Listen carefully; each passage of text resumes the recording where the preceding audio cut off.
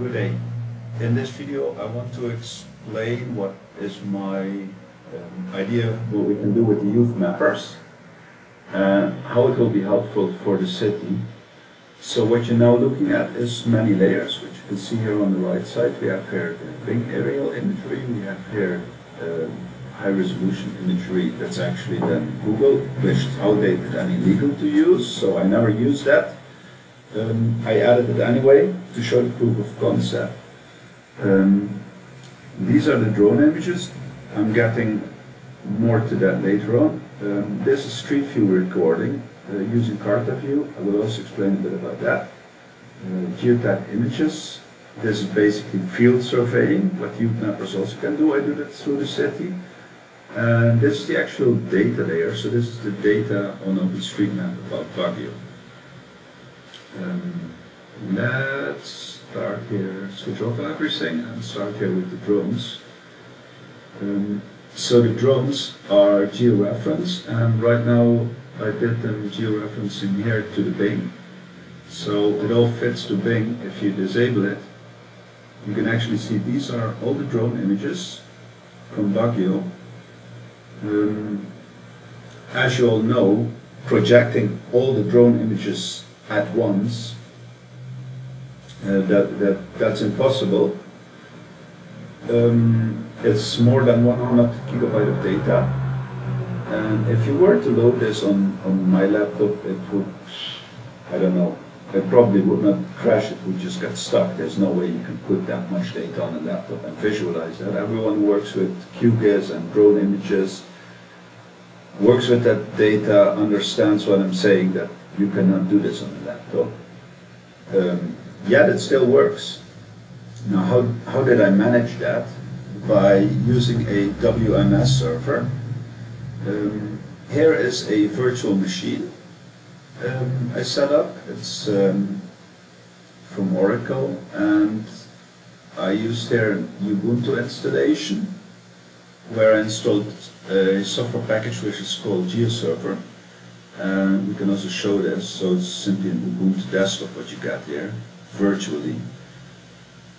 The beautiful thing of this system is we can set this up at the MITD, and if you do that, it will be hosted on a server which is more than capable of hosting that, which my laptop is not.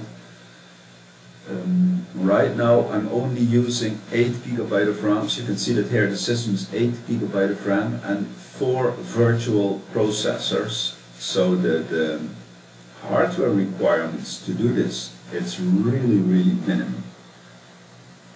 Let's close this again. And then when you set it up like that, this is the result. You have all your drone images hosted at once. To access that, this works also in QGIS, by the way, you just have to define that you use the WMS server.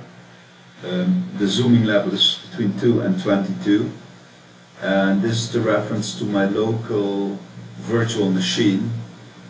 And this basically, you can copy this in ArcGIS, in QGIS, and it works.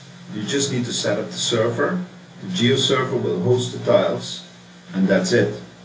And then you get a view like this, where you have all your drone images, georeferenced, stitched together, it's all there.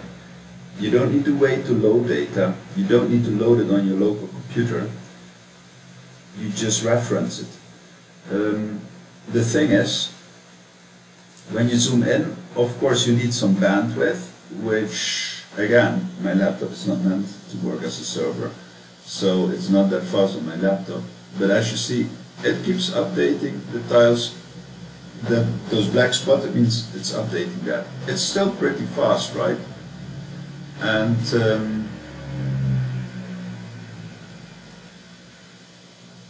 as you can see, as you zoom in, it gets a bit more slow, but everything is responsive. This works again also in QGIS.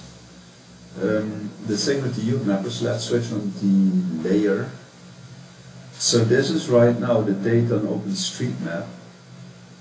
And these footways here, you can see this is steps. This was mapped without using the drone imagery. It was using the satellite imagery. from Bing because Google is illegal to use. That's actually a thing I notice in the offices. A lot of offices keep using Google. It's explicit illegal to use any Google server or service, I have to say, to establish other maps for which you use the Google services. You can only use Google services if you also use Google Maps. So if you use city maps or generate city maps based by using Google services, that's actually not legal. I understood from engineering friends I have in Manila they are also not doing that because it's illegal.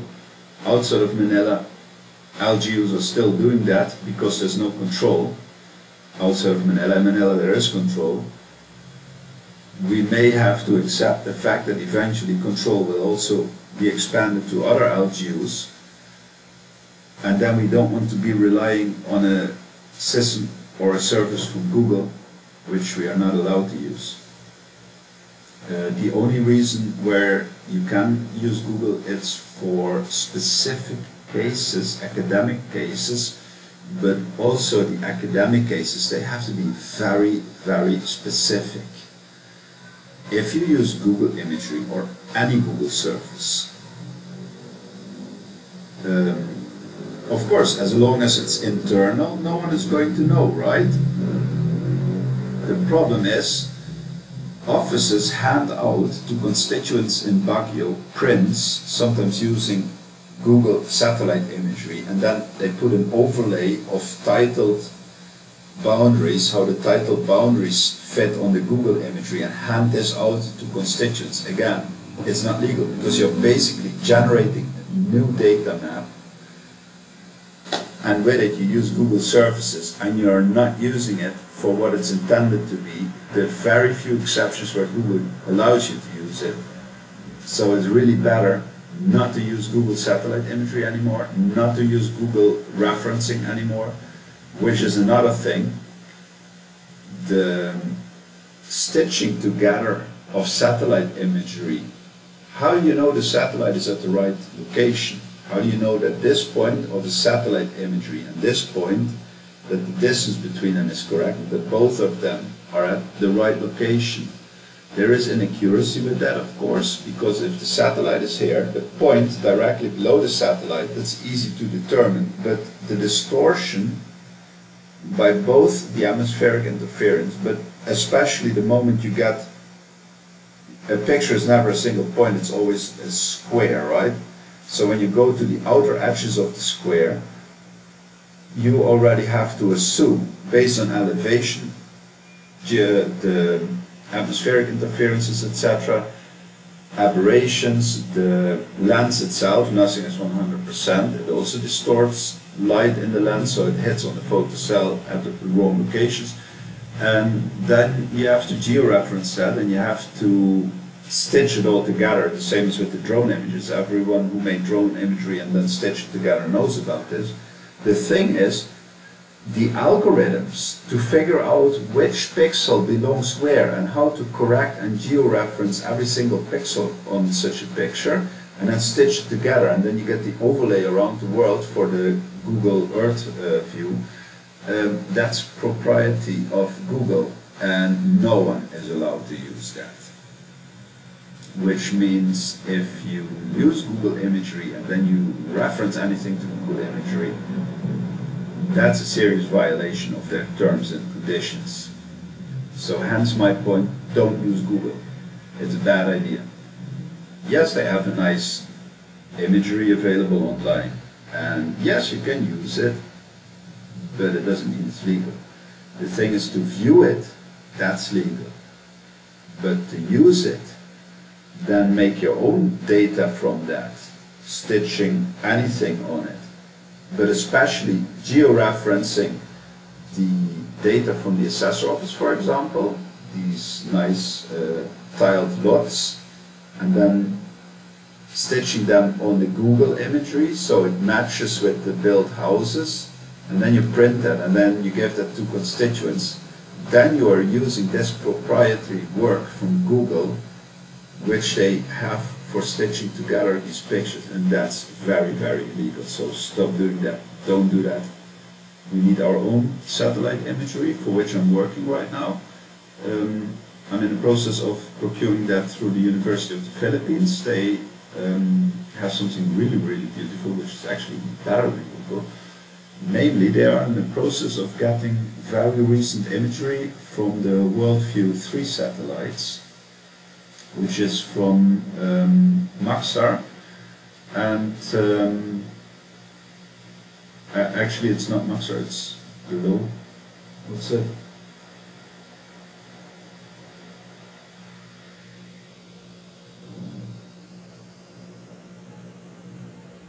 Yeah, I'm bad with names, I forgot already. It's Globe something, but it belongs to Maxar. They procured that in 2017, 2018, somewhere like that. They procured that. So this satellite that belongs to the Maxar network, that's very high quality, and that's very recent what they're working on. And the idea is we can also host this on our Geoserver. So on the Geoserver we can host then one layer is the satellite imagery once we get it from the university. And the next layer is then the drone imagery. I'm also in the process getting the drone imagery from the University of the Cordilleras and from the University of the Philippines. Both of them have drones, drone imagery of Baguio. And then put that all together with the imagery we get from SEPMO and from the CEO. Put it all together, and then you get here, let's disable this because that layer take a lot of processing power. Then you get something like this. It's called mosaicing. So there will be more coming together there from the drone imagery which we will get from the university. They are right now working on that to get that ready for me, the data.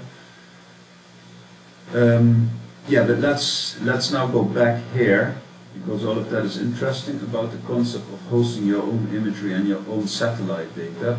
But I'm here now for the Youthmappers, which I want to show. For Youthmappers, for example, this is beautiful. So how do we know where our steps, where our footways, where our roads, all of that, and especially also buildings. With this data, if we provide this to the Technohubs for the Youthmappers, they can literally use this, and you can just say note, note, note, note, and then you can see this is the roof, but this is an extension, and you can pretty accurately add the extension here.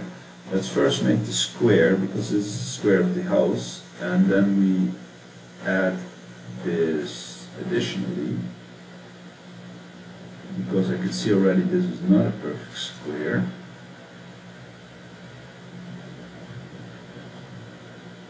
From here to here, and here we make 3 points because that's a boundary for which we use the Ctrl-C. Oh, it doesn't work, the curving. Oh, it's too small to create a curve, okay. Then we do it manually. If it's too small to do it automatically, we do it manually. Stitch that together, stitch those 2 points here together, and combine all of that, and then this is actually a nice thing with OpenStreetMap. You can actually map this here and say that's a relation, and then you say this is a building and this is a house. And this building, you can do the same. You select this.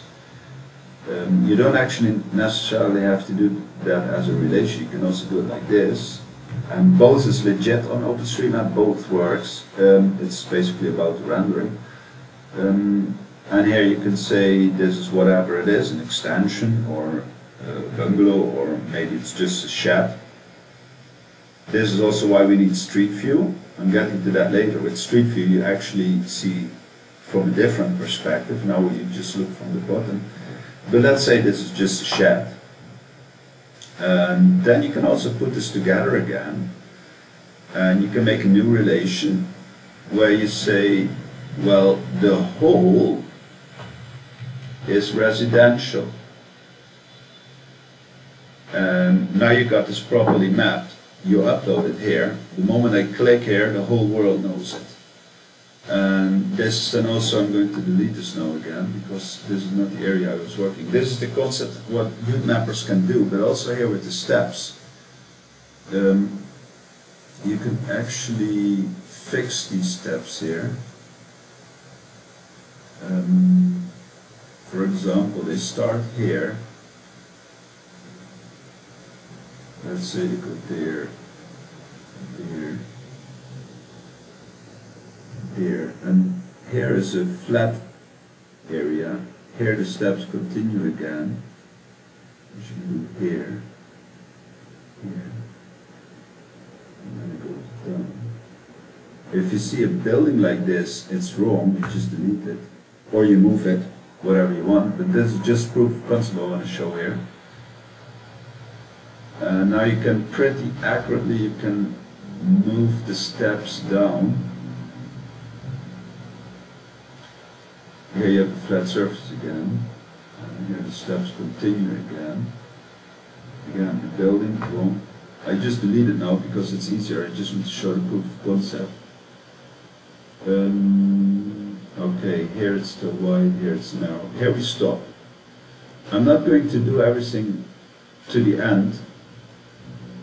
At this point, we add here a flat surface, then we merge it, and here we say the definition of any place where you can move from A to B, it's called a highway. Don't ask me why it is, but that's how it is. It's just what we do. In this case, this is just a footway, and then you can say the surface, we can recognize the surface is concrete. We can see it's flat, so we can actually say incline. No, I'm not going to do that. In this case, you can do this again to get from A to B. It's called a highway. Then these are steps, and we can actually count here. We can actually say that 1, 2, 3, 4, 5, 6, 7, 8, 9, 10, 11, 12, 13, 14, 15, 16, 17, 18, 19, 20. Some steps are a bit wider.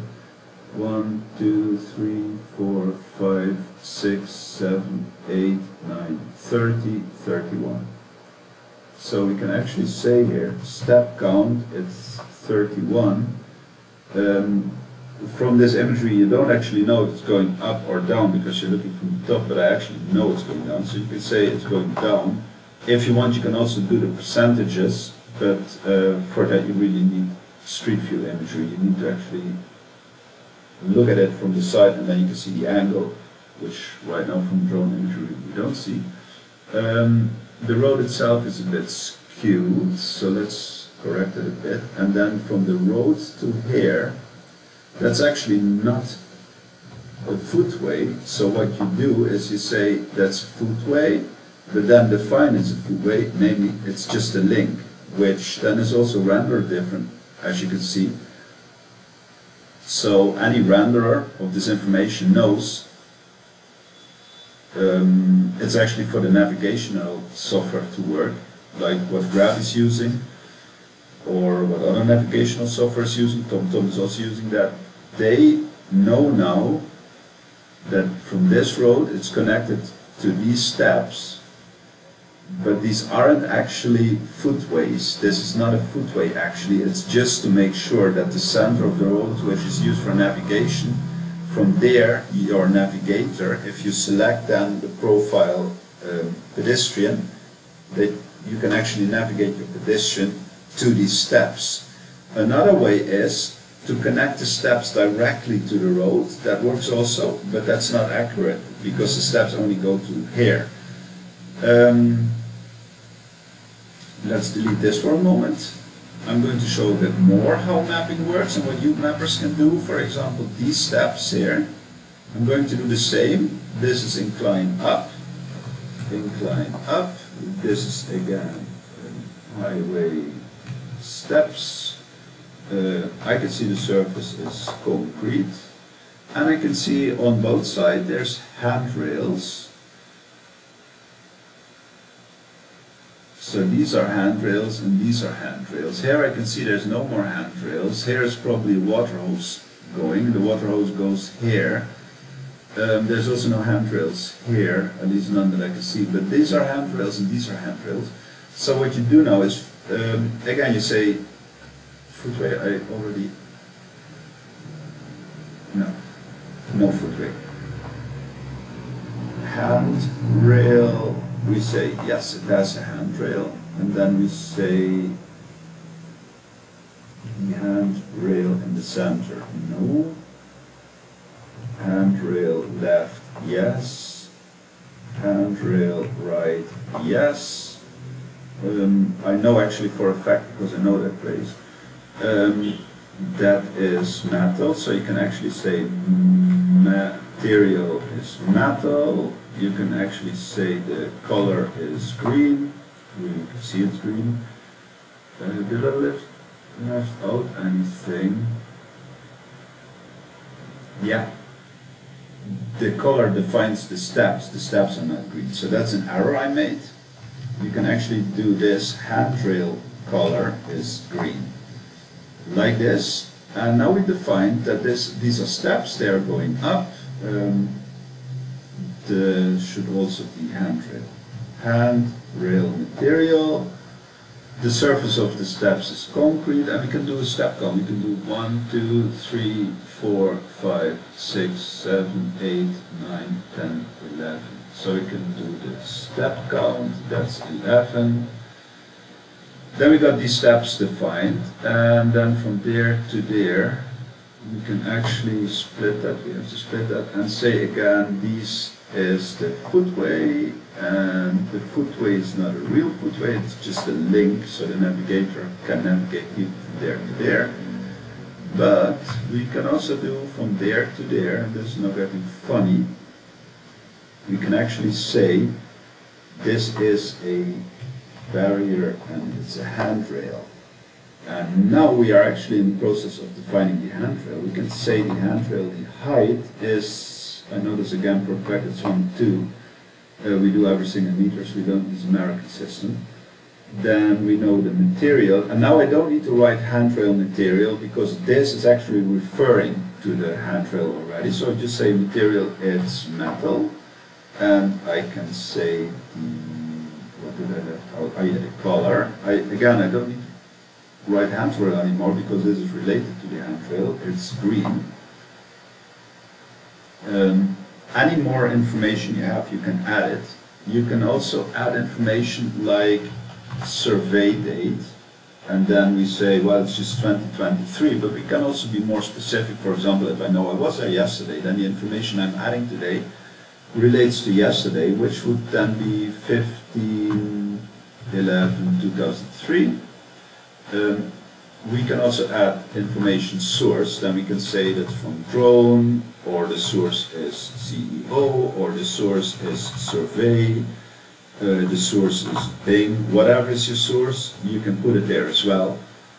The more information you get, the better, of course. This goes even further than that. This is actually allowing us that we can even mark here like that one. And again, I'm not going to do this completely. I'm also not going to upload this later because it's not what I'm working on. Usually I work from area to area, so I actually have some logic in how I'm working. And then we do it like this. Here you can see this is a little bit up, so we actually align the steps really with the road. And this is now an issue. You define this as an area, and then that's a highway, and the area highway is residential. You can define it as residential. If you're not sure, you can also do, what's that? Well, I actually know this is residential. So now you actually define the area itself, and again you can add here the surface, it's concrete. You can add, I'm not going to do now, you can add the source date, who did it, who did the survey, where's the data coming from, in this case drone imagery. you can of course extend this further and further and further.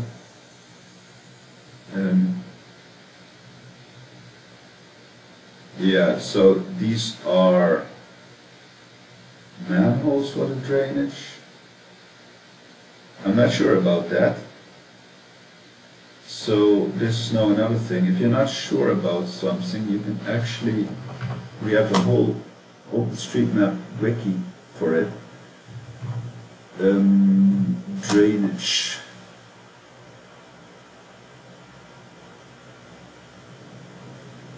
And this can be a helpful thing for the Youthmappers. If they don't know what to do, you can actually go on a drainage. He doesn't find drain. Okay, then you do it without drainage. Just drain. Waterway is a drain. You can actually go on a wiki and you can very quickly find information you need to know. This is the drain. Ditch, no other information. Okay, if I don't find it like that, then I look for examples usually. Gutter, maybe it's manhole, inlet is great. So you can very quickly get, so this is man-made manhole, manhole is drain, inlet is great. That's basically what we're looking at. This is then again what you can map very accurately also from drone imagery, and that actually extends to here.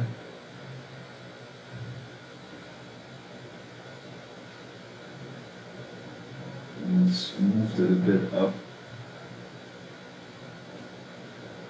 The thing is, you can actually split it here, P, and we say we are going to delete this.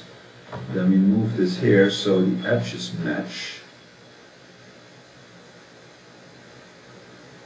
As you can see, even drone imagery we need a little bit better.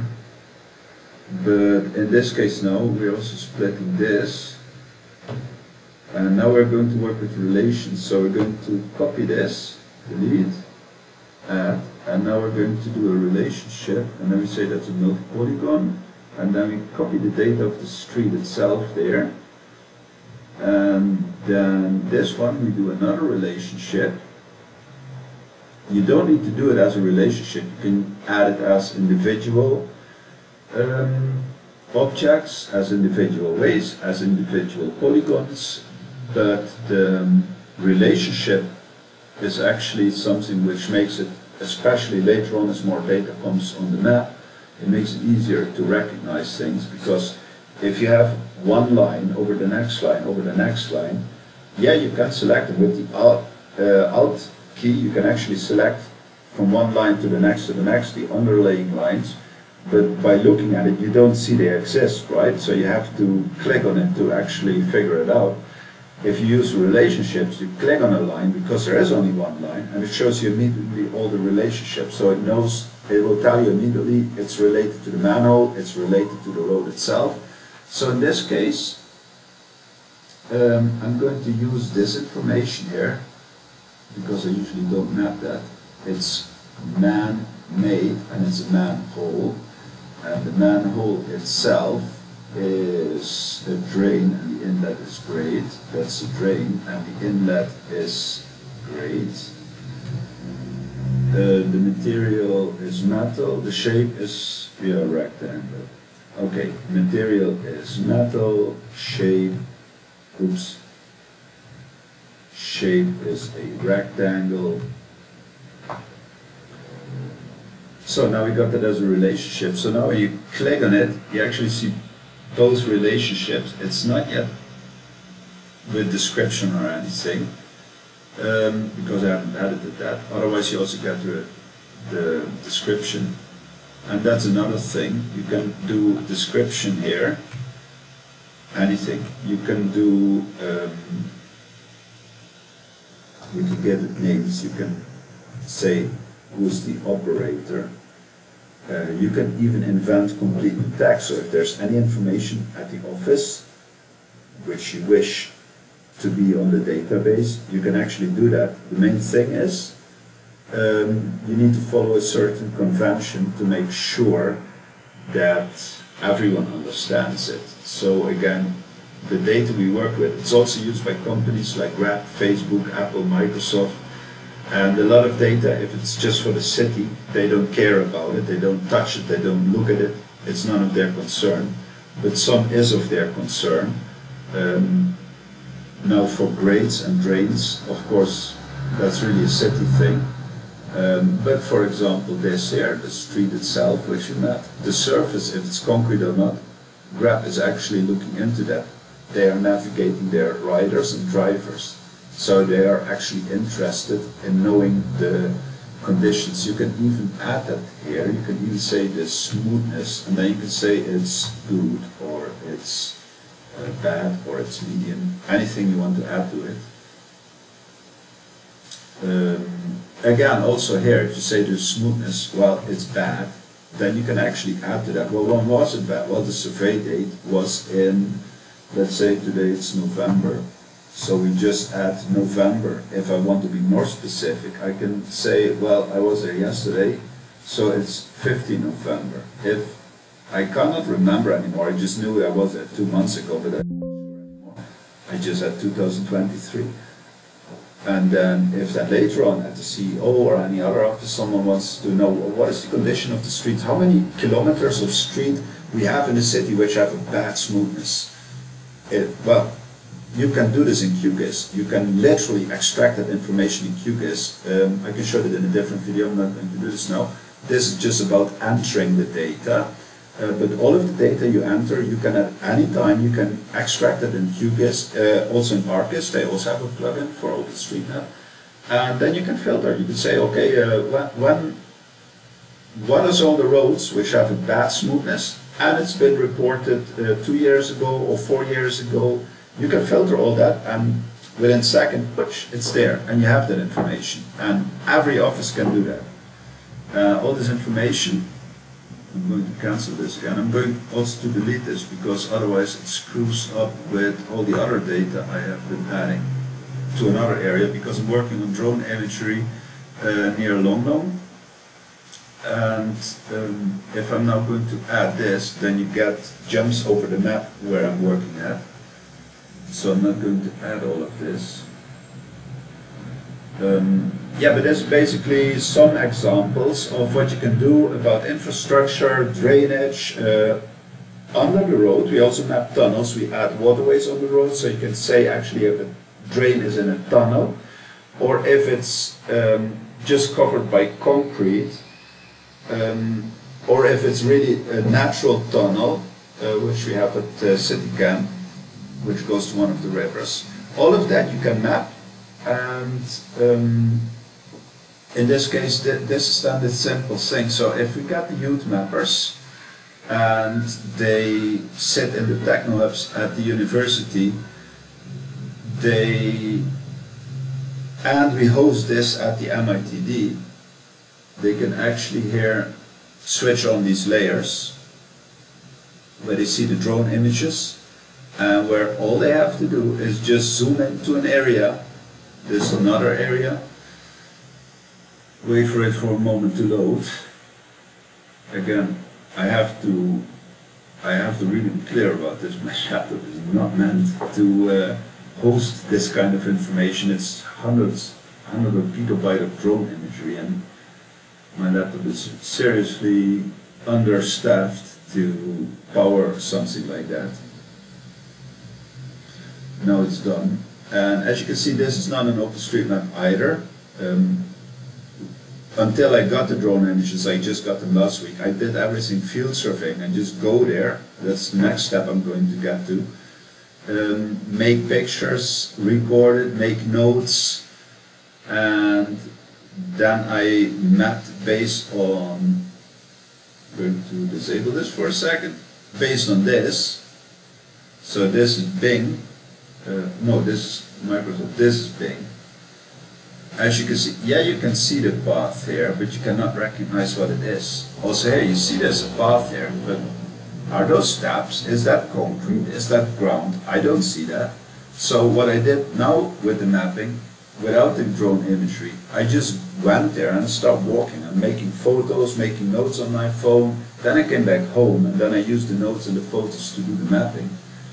So this is really a huge improvement with the drone imagery. And now students, if they are in the Technohubs, they don't need to do the field surveying anymore. They can just start mapping. There's a footway here, it's a path. There's steps here. This is concrete, you can see it. This is just ground, you can see it. They can map the land use, so they can map not only here the buildings, you can actually map this is residential area, you can map this is greenery area, this is grassy area, shrubbery, anything, the taxonomy, if you're into that, you can add that on OpenStreetMap, so then the city would even know how many shrubbery we have, what is the taxonomy, so what species is it, etc. All of that, you can map that on OpenStreetMap if you're into that, but obviously I'm just a single mapper. For me that's just too much. I do that for the fun. In a botanical garden I recorded some data of that. Yeah, but this is really what I wanted to show, that the beauty with the drone imagery. If we set this up in the Technohub and we get students who like to volunteer with that, who like to learn about mapping, they learn a lot from it, you know, especially here. They're also here on the Wikimedia we set up for mapping. There is so much information here which I even didn't know. There's so much stuff I never heard about. There's so much words you learn, so much explanations, and the differences between objects in our environment, that there's so many difference and diversity in objects. So what's a fire hydrant? Well, there's so many differences in that. That's also in the wiki. If you want to map fire hydrants, which you can also map, electrical poles of Beneco, the fiber internet, you can map the whole network here on OpenStreetMap. There's actually some people doing that. But anyway, I think you get it, what we can do with mapping. It's so complicated and it's so much. I would need to run hours and hours and hours of videos to just explain all the basics. So this is just a few examples of the basics. To get to all the basics, I'm not sure even if I could do it in a day. Now let's get to the other point, which I said, let's skip the drone imagery. I mentioned already earlier, another problem with drone images, no matter how much improvement this already is, but you don't see everything. You can see sometimes there's a gate, but what if it's not a gate? Some stuff is not that clear. This is where the street recordings come into play. This is CartaView. CartaView is supplied to us by Grab. They do that for free. They support the mapping community, and mostly also because it's of their interest, because they use OpenStreetMap themselves. Just like Meta, or better known as Facebook, they have a lot of tools what they provide to the OpenStreetMap community, because also Facebook is using OpenStreetMap, so they are developing a lot of tools for us. They provide that for free for us. And these are recordings I made, and this is still a bit slow. So as you can see here in the lower right, this is what I made when I'm riding the Jeep. I go in front, and then I just make recordings. I just have the phone and I make a recording like this, and then it's uploaded to the Grab servers. The beauty of what Grab does is, if there's any face, any private information, they filter that out, so there's no legal issues for us. But with this here, let's see if we have this together with a drone image somewhere, to actually get to the point, and then we disable the ping. Yeah, so here in Piget we actually have drone images.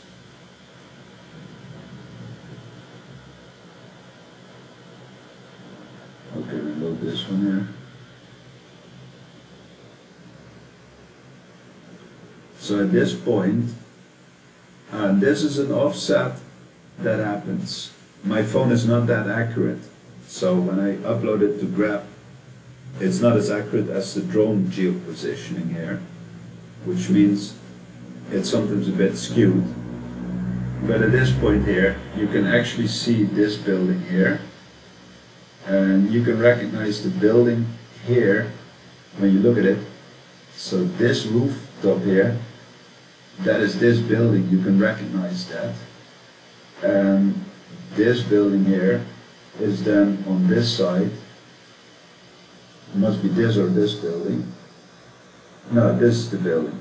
So what you see on the left is this darkish building, which is in the shadow of the taller building.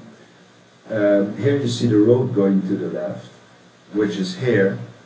So the beauty of the street imagery, and again, this is also what the Youthmappers can contribute to when you have students.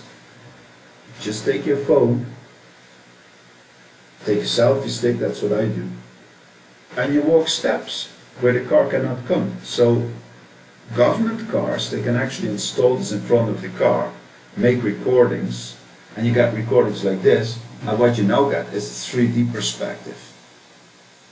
It works in both directions, by the way. So you make in one direction the photo, and in the other direction photo. So then you're looking at an object from two angles from the street, similar what Google does, except the quality is a lot better. While at the same time you have the drone imagery. So you see the building from above, but you can also see at the building from street view. And you can actually pick any other picture. You can also browse through the street view. So now you can recognize here, this building is then this building. So now with the Jeep I moved a bit. Now you can combine both the view from the street and from the drone from above, so you get a 3D picture. Another beautiful system is, if you get a 360 camera, I didn't buy it myself, they're very expensive, but if the city would provide that, put it on a car, any car of the CEO that drives through the city, and you get even the 360-degree camera in collaboration with the drones and the Youthmappers. They can then even start mapping, well, this building is 2 levels, this building is 3 levels, this building is 1 level, this building is 8 level. From the street you can actually also see it's residential, there's a shop there, there's a commercial establishment there, there's a transient there. All this information you can now combine, put it on the map. This is just another example what Youthmappers can do for the city. And again, the concept is very clear to me. The more information the city has available, the better you can plan, the better you can structurize, the better you can govern. So this is also why good governance is about mapping. And yeah, there's so much more I need to tell, but I see I'm already at 3/4 of an hour, so I'm going to stop the video recording here. I'm sure there are many more questions, but I hope that this long video, much longer as I anticipated, that it really shows a lot of examples of how Youthmappers can contribute to the city. They can make street view recordings, they can have access to the drone imagery at the Technohubs, and then they can start mapping and just put info, give info on the map, anything, manhole, drainage system, establishments, transients, residential houses, driveways, areas where cars are parked.